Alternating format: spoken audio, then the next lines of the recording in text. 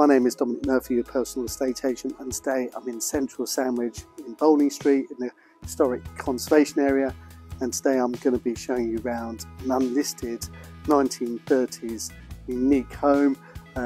It's a very honest home because it hasn't been touched or remodelled over its years, except for the necessities like new kitchen, new bathroom and things like that, but it has that beautiful period feel about it. It's even got the original handles and locks, and it's got an amazing garden as well at the rear, and I'm really looking forward to showing you this one.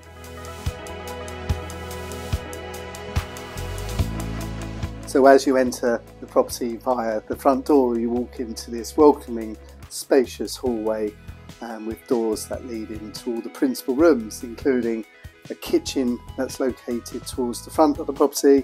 There's a lounge dining room towards the back, and then there's a cloakroom stroke WC off this entrance hall as well, which is really handy.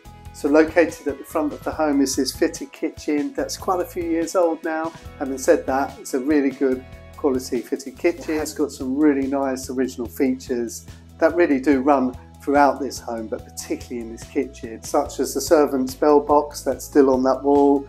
There's a built-in dresser as well for storage of plates, etc. And then you've got a larder stroke food pantry as well that's all original. And it's even got its own front door. Apparently that was where the servants used to come in, and then there's a bit of a storage cupboard in there as well. So to the rear of the home, you've got this lovely lounge area here, which is a really good size with its original fireplace.